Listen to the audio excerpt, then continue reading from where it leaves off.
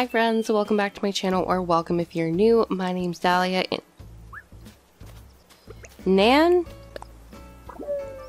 I am trying to do an intro to today's video, and Nan is just ruining it. We'll just me and Ketchup are gonna do it. Okay, ignore Nan in the background, ignore her. You don't see her. Look at me. Just look at me. Look at me.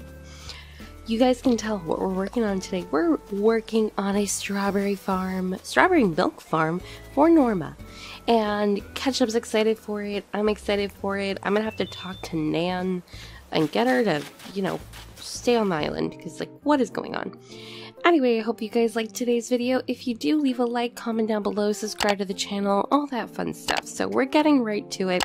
I already started building this area and then time traveled, so that's why Norma's house is already there.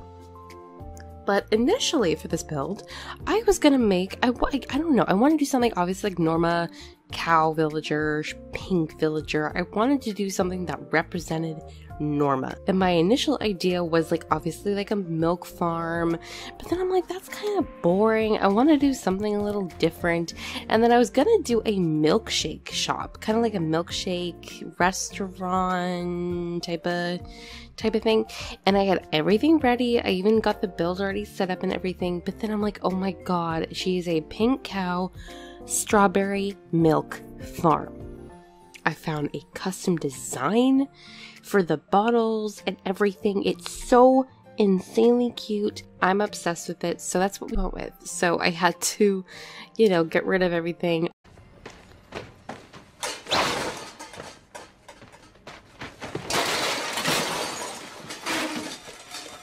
I also had to move Norma's house again because it was too close to res services, so I did that. You also see me move around the path a lot in today's video. Couldn't figure out the dynamics. Things kept moving. What? Right now I'm placing down the dirt path. This is the path I use for my little strawberry farm. And once again, we do have to be a little creative with the strawberry farm, and we're going to be using the red pansies. As you saw me at the beginning of the video, running over, because that's how you have to get the pansies to have the little bud on top of them. But you have to do that every time. So I'm gonna have to do that every time I see this little area. So here I'm doing it again. This is the second time and only time I show you guys me doing this.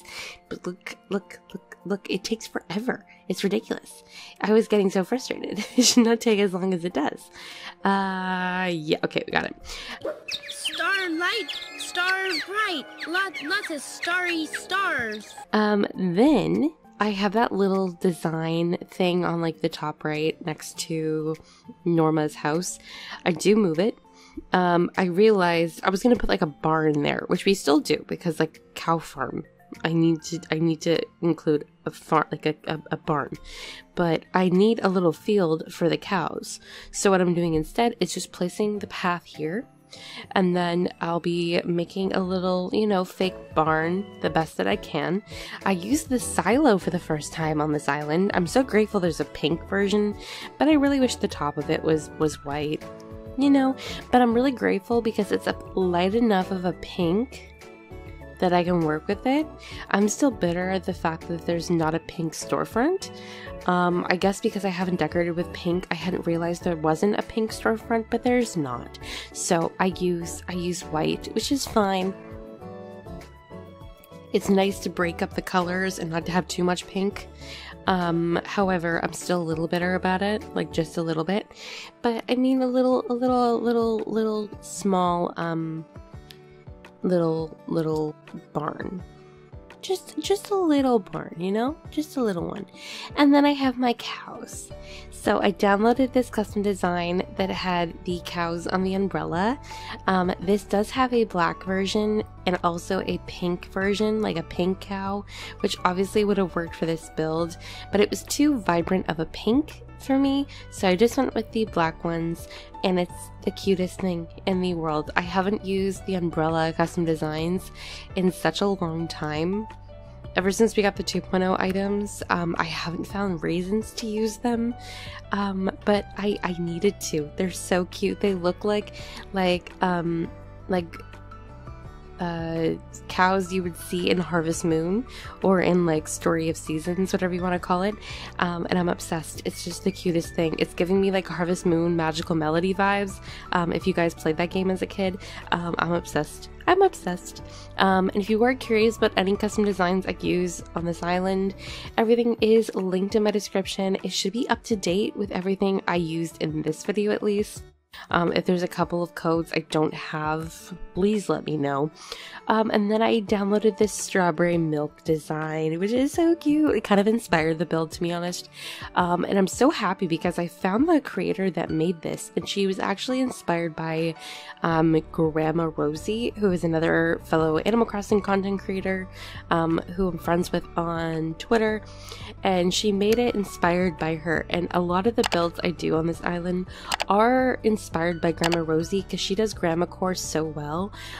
So it's just nice to like have everything kind of like circle back, you know. So here because like obviously I need an area for the actual selling of the strawberry milk, so I put tons of decorative bottles, and then the milk cans, I'm gonna put those there too, and just make it a little like, you know, like milk stall. Nothing too fancy. I wanted to keep it very minimal. Initially, this was supposed to be like how the milkshake thing was supposed to be very small, very simple with like a sitting area. So I'm simply just using like the same items I would have used for that build. But now we're doing a strawberry milk stall. It's so cute. It's so cute. I've never done a milk farm or anything like that on any of my islands, so it was about time. And this looks freaking adorable. So cute. Like, I'm watching this back and as I was editing it, I'm like, I really killed it with this build. It's so beautiful. And then to include little more kid core elements, I'm throwing down my my cutout standee or my standee cardboard items. So we use like grass standees, and then I'll be using some of the tree standees in a little bit. But I think that the little grass standees look like tufts of grass that you would see in like a field, and they look so cute next to the cows. I'm kind of all kinds of obsessed. So I'm just adding like finishing touches to this little section, and really just throwing down, you know, bits and pieces that makes the area look more full.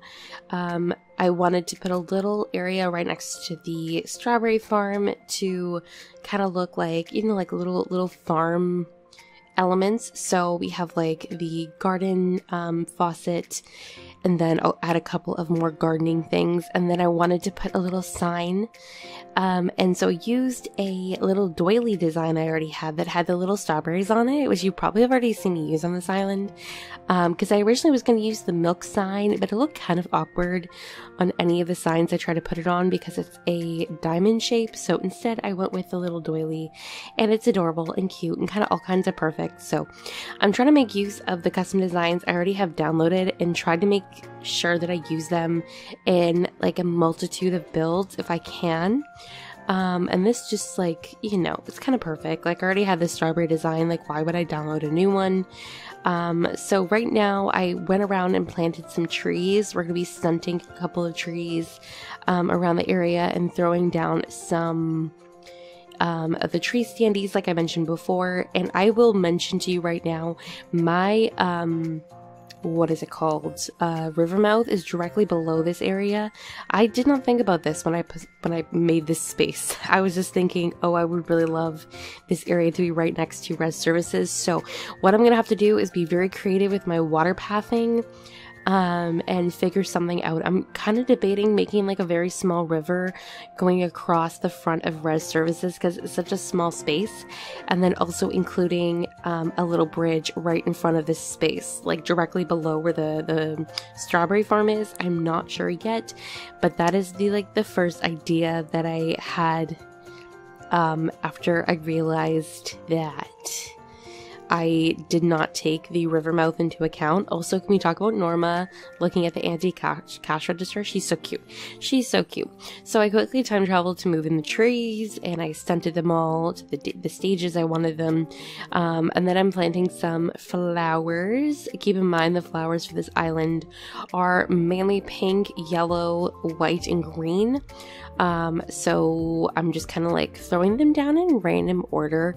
I didn't use a lot of flowers for this build because I had so much pathing, and this was more of a build as opposed to like a transitional space or anything like that, and I had like larger sections to focus on, which I'm not mad at. I think it looks really cute, and I'm trying to be more minimal with my flower placement for this island. I actually have to go back still and replace some of the flowers that I already planted in other areas because I think I put too much in certain spots, but otherwise I think it's really cute. And then just to finish it off, I planted some weeds just so they'll grow to like full height and make the area look a little bigger in the cow field. But yeah, I quickly time traveled to early morning. This is the time of day my dream address will most likely be set to, and I am obsessed with the way that this area turned out. So I really hope that you guys enjoyed today's video. And yeah, without further ado, let's go check out the final build.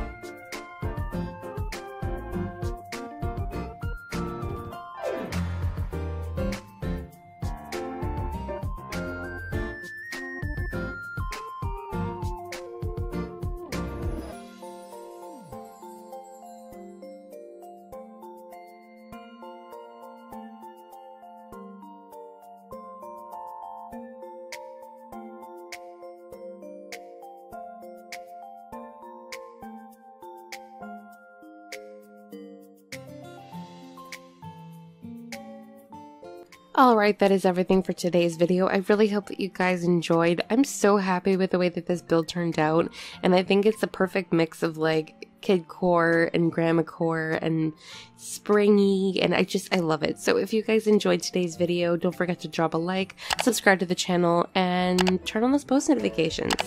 And I will see you all in my next video. Bye!